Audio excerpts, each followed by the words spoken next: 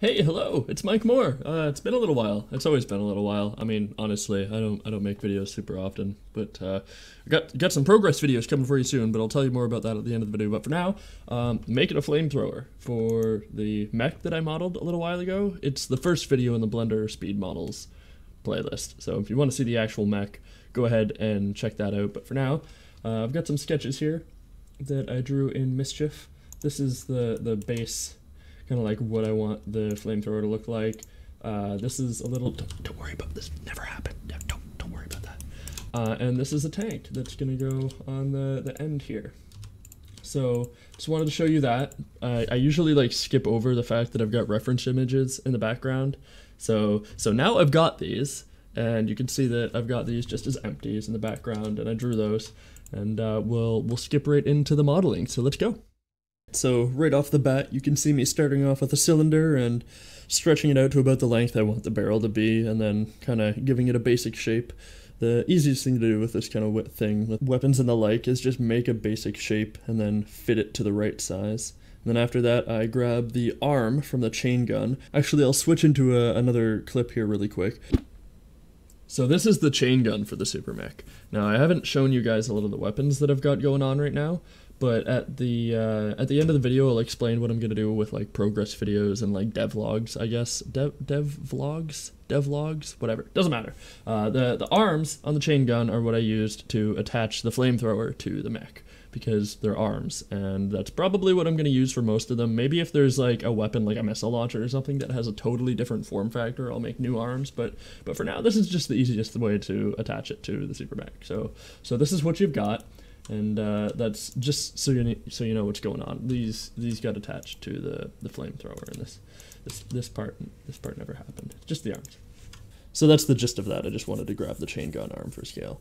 Then I continue on with stretching out the barrel. And this part here is the part I want to be perforated. You might have saw in the reference image. There's a lot of ways to make holes in things, and barely any of them give the object good topography, so I spent a really long time, longer than I did on most of the rest of the weapon on this part in particular, because I just wanted to get the holes looking nice. And if you have bad topography, like you see here, you see with like the angled lines, they're all triangles and they're not four-sided faces. If you smooth that, like smooth the faces so they try to make the whole shape look smooth instead of just the flat low poly lines, you see here it looks really crappy, and it has a bunch of like weird artifacts on it where the shading just isn't right. So what I ended up doing is chopping it up and setting it to an array so I could make it like only those two chunks, the two angled flat chunks, are real, and the rest of it is just an array that's set up to copy those parts and move them along the rest of the barrel, so I can adjust the length of it at will, which is really nice. And then what I'm doing here is chopping it into nice four-sided shapes that make the shape look a lot nicer and smoother, and that way I can, again, I'll probably end up using this if I make other flamethrowers, which I plan on doing, like a handheld flamethrower, like a rifle, instead of ones that are attached to the Super Mech, and I'll just grab this and then use it in other things, because the topography turned out really nice on this one, and this part, oh, it's just so time consuming. I've done it 4 or 5 times, but this one's probably the one that turned out the best. So yeah, really nice. Just finishing up. I'm using the knife tool here to cut up everything, and I'm attaching it to the other vertexes. And I tried to make it have smoother edges, but it just didn't turn out that nice. So I just went with the default 8 sides, and it looks pretty alright. This is it. And then I used an edge split modifier to make it so the parts in the middle of the holes, the parts that join the inside and the outside of the mesh, aren't connected to the rest, so the shading doesn't try to go into it. You see here I'm shortening the barrel a lot. I originally wanted to have a really long barrel, and that's what it was in my sketch. This is about where I decide that I don't want the barrel to be long, I want it to be short.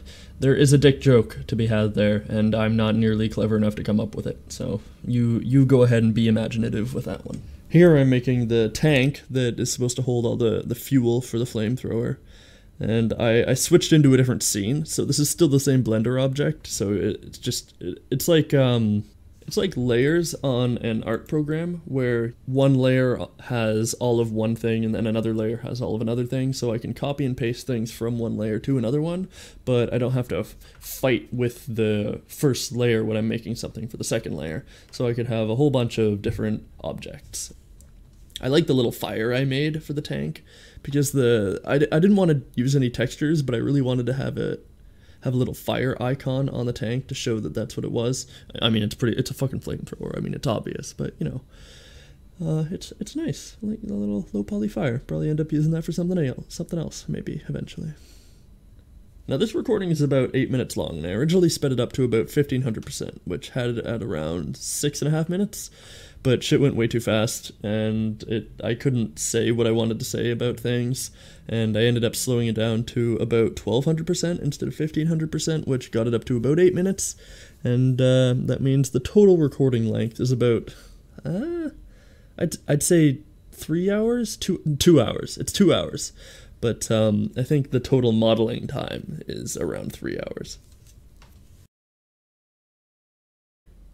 Hey. How you doing? It's getting a little quiet in here. That's kind of weird, huh? Here I'm making tubes for the flamer because, I mean, it's a flamethrower. You gotta have tubes if you're gonna make a flamethrower, because it just looks cool. I mean, like in the future you would probably have the liquids and the fluids and the gases that are coming from the big tank thing at the back. They would probably go inside the flamethrower because that's safer. But you know what? Tubes look cool, so fuck safety. It's a flamethrower. Who uses a flamethrower and worries about fucking safety? I'm a robot, damn it. I really like the paths that you can use in Blender too, and I cut them down to about 4 sides, because when you have something that's long like that and you cut it down to 4 sides and set it to smooth shading, you can't even tell that it's 4-sided shape, that it's like technically a square, because the smoothing works so well in game engines. And that's actually, I learned that dirty fucking trick from Bethesda, because they do that for the laser rifle. All the tubes on the outside of the laser rifle, they're just squares, but since they're shaded so well, you can't tell. And that makes everything perform better. Circles, if you want a circle to look good, it's like really high poly, and that can be fairly impacting on performance. But if you just make it 4, it looks nice, because you're not like staring right at it all the time. So at this point I'm done with the tubes, and on my reference drawing that I made, I didn't really have any plans here. I just kind of put some scribbles in and figured I'd be like, something goes here eventually, and now I'm at the eventually point, so I'm just kind of like putting squares in and figuring out what's going on. And the tubes need to attach to something, so here we are, I guess. At this, I don't know if you saw, but I did some fuckery with textures there. Not really textures, but materials, and I made everything have sort of a toon shader, and it gave it a really strong TF2 vibe. But this is something that I've recently fallen in love with in Blender, called Blender Render. It's the Blender internal render engine instead of Cycles, which is the one you always see renders of Blender using, because Cycles is a lot more realistic, but the internal render engine has a lot of cool toon and simplistic, like low poly render options, and it really makes it look nice. And you've seen pictures of SuperMech, the game I'm working on, before, and they all use that kind of cel-shaded toon shader look. And this Blender render just has it. It's just a toggle that you can turn on. It looks super nice. Like, look at this. Look at all this nice shading on the gray and the red. It just looks so nice. But yeah, it totally does look super TF2-y, which is fine. I mean, like, it's not like TF2 has trademarked that, and I really like the way it looks. So yeah, Valve, you know what you're doing. You know how to make things look nice. You can see here, I textured the arm a little bit because I didn't want it to be all black, but the arm was already textured. I just didn't feel like importing the textures into internal render engine instead of Cycles, because that takes time, and I'm lazy, so we just did that for the preview. Looks nice. The nice yellow tubes are really cool. I really like the way they look. And that's that's about all we've got for the flamer. I'll throw up a render here going around in circles so you can get a look at the finished product. And I'm not going to show it to you in game yet because I'm gonna do a little bit of a progress video, like a progress vlog at the in the next couple days that shows you basically where I'm at with the game right now, because I haven't really done one of those yet. And I kind of want to be able to show you like milestones that I've gotten across. I'm probably going to be changing up the materials so it looks more like this Blender internal render than the Unreal Engine one, because it's got some wonky shit with emissive textures. Don't worry about it. Don't worry, it's fine. But when I change that, I want you to be able to see the difference between what I had in one video and what I have in the second video, because I think like seeing progress like that is really cool. That's about all I have to show you for the Flamethrower. I'll be back to you again soon with a progress vlog on the Super Mech game, but hope you enjoyed watching me blaze through this, and I'll be seeing you again soon. Later days.